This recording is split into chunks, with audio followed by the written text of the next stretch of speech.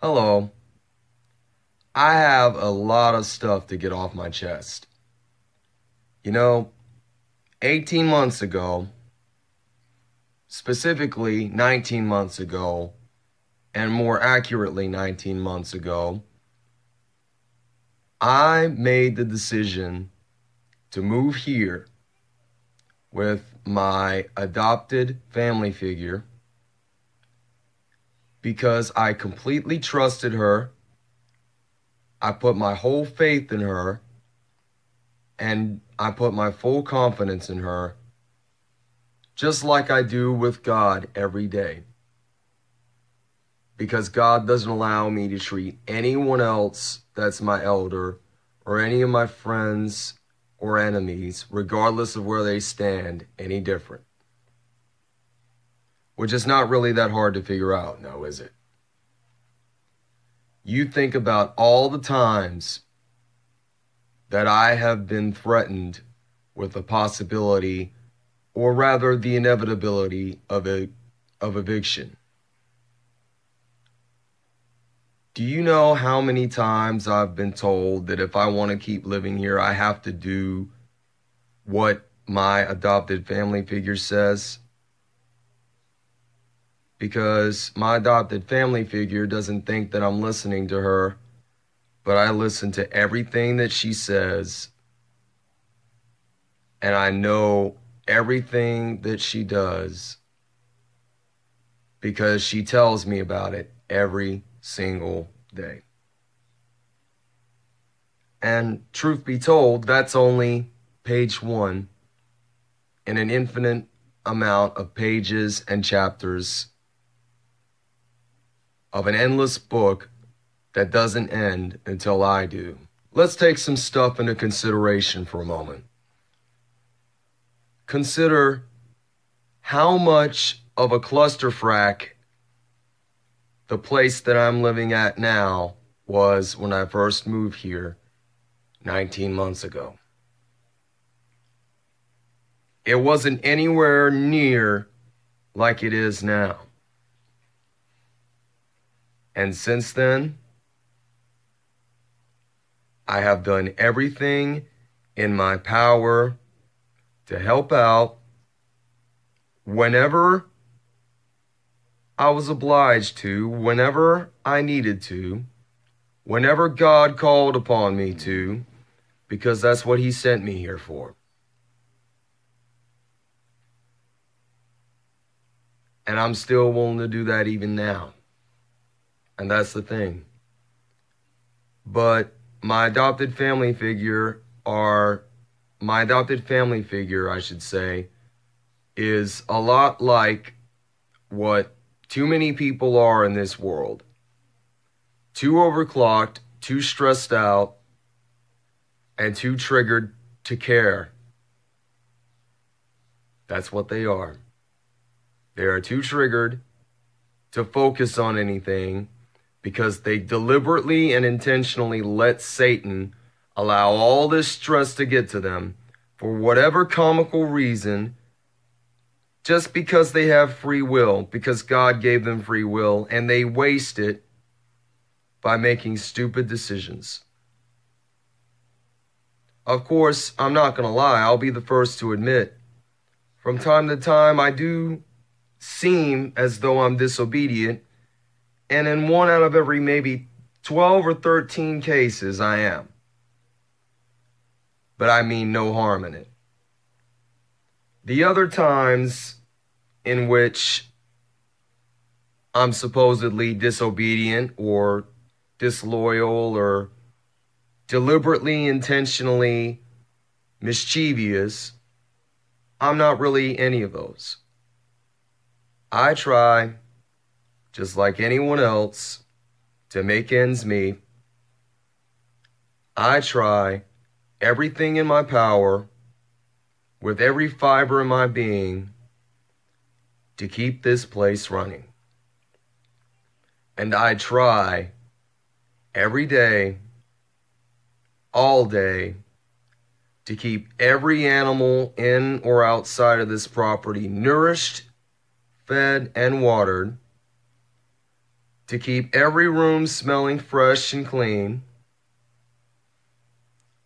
But that's not good enough, is it? Not good enough. It's not good enough for her. And she isn't afraid to tell me that. And you know what? I don't hate it for that. I don't hate her for that. I don't hold it against her. I don't even blame her. Because I don't need to. Because it's not in my jurisdiction. It's not in my right of way. Because she's already blaming herself for that now. And it's actually quite crazy to think of it like that, but in reality, it's a fact. I remember there was a time not too long ago when I first came here that maybe the decision wasn't really the best one I could make. But at the same time, I was still confident, completely and utterly, that I had made, in reality and in life, the best possible decision that I could have possibly made in that moment. I chose not to live in another group home because group homes taught me nothing. And like at any other point prior to me coming in a group home, I taught myself through trial and error as God designed me to. As God designed everyone and everything to. And you know that. You all know that. And that's not even the half of it now, is it?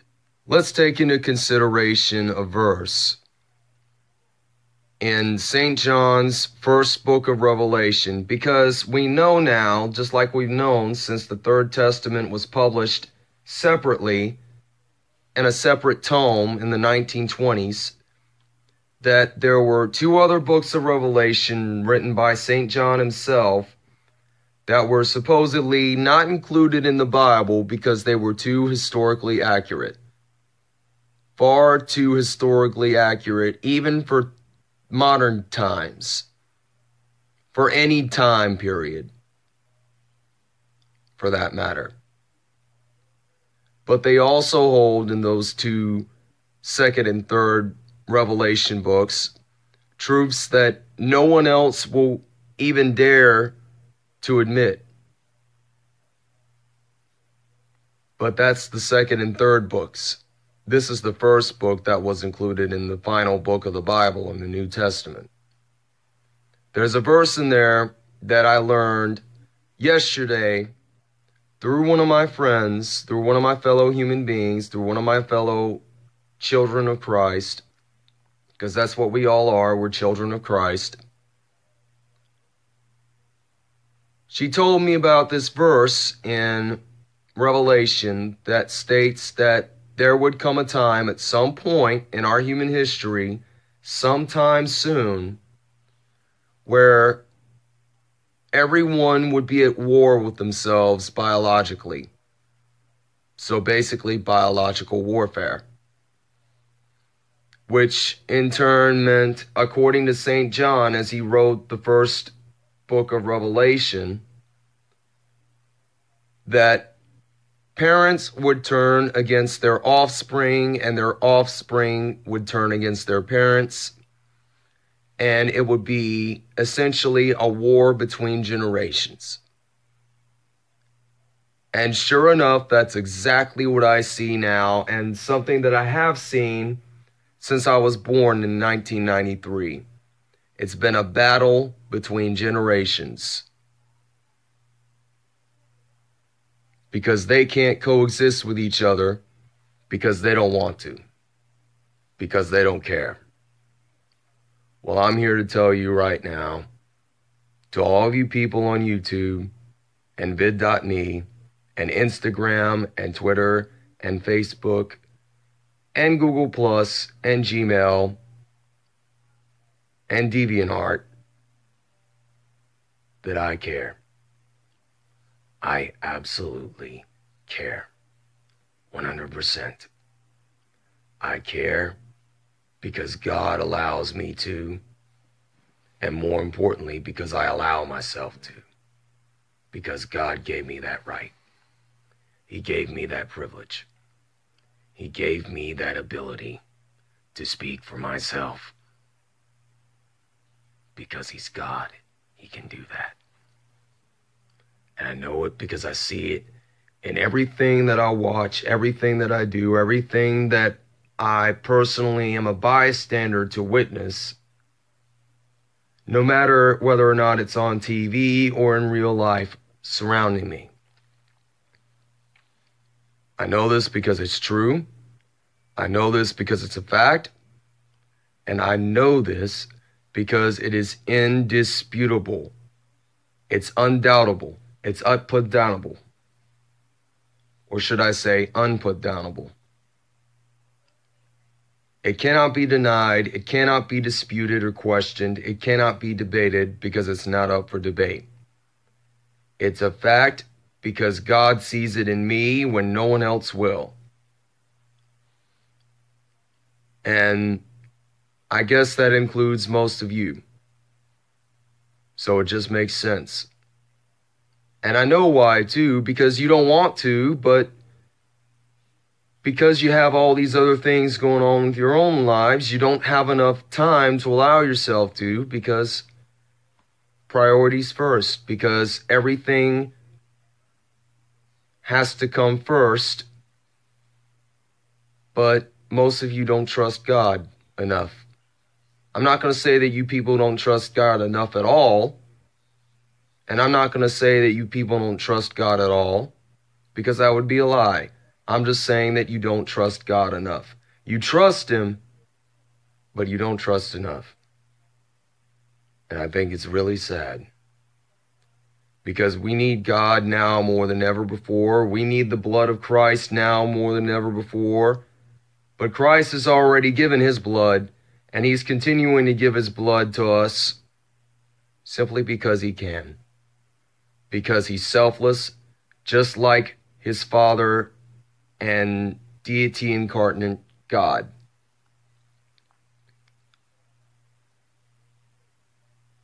Because God and Jesus Christ are technically the same thing, but at the same time, they're two completely different entities.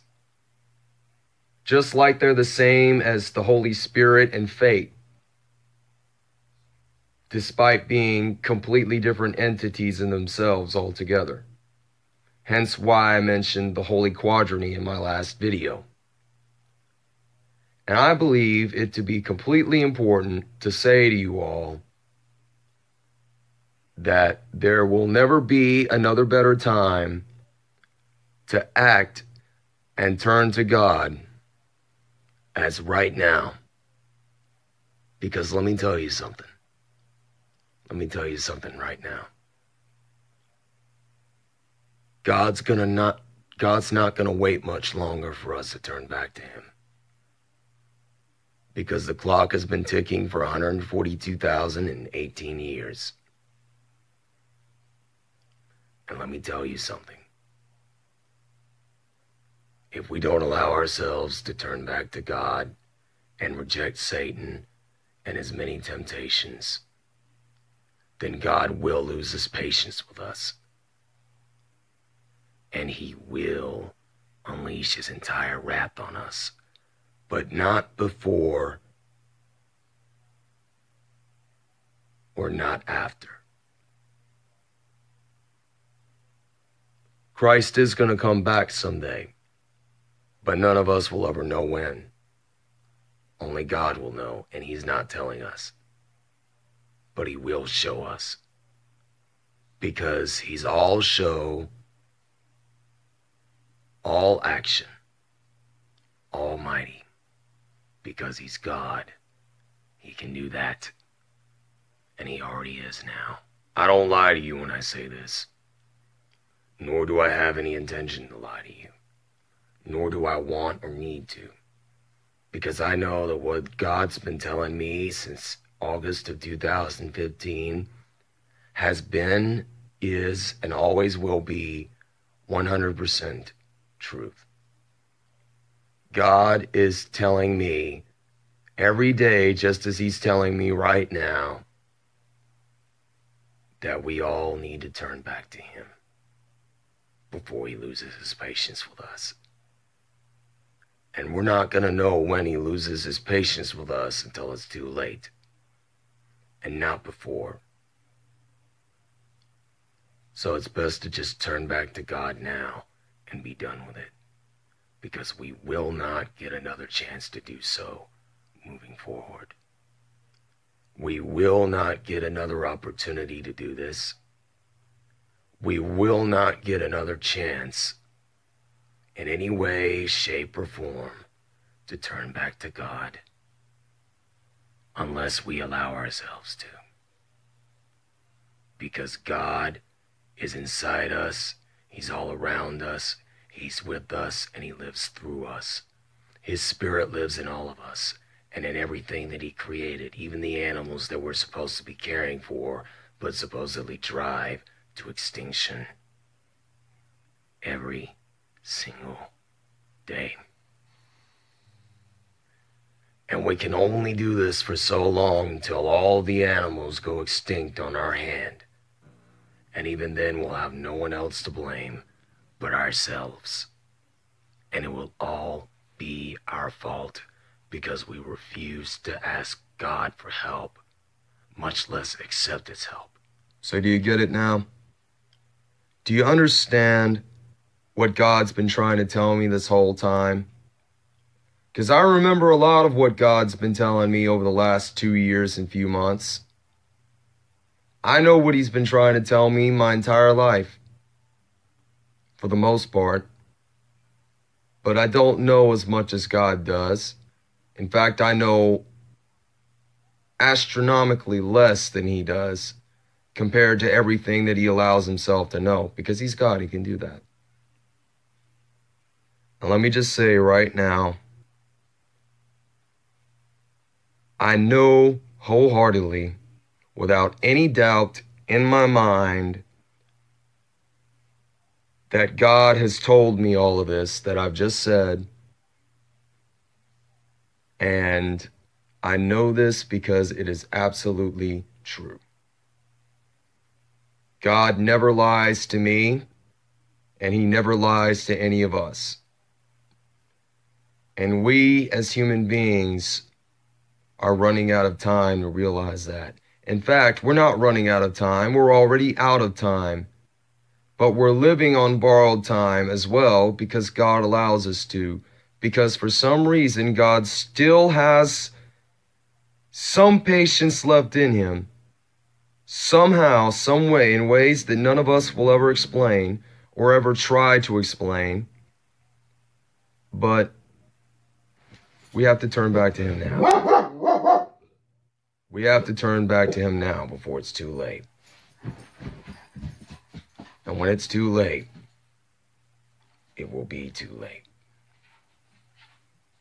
I'm Kevin the Skull Anderson, founder, owner, operator, chairman, and CEO of the Baptist Christian Independent Grassroots Media Corporation, Skull Media Enterprises. Signing out for now. Have a good day.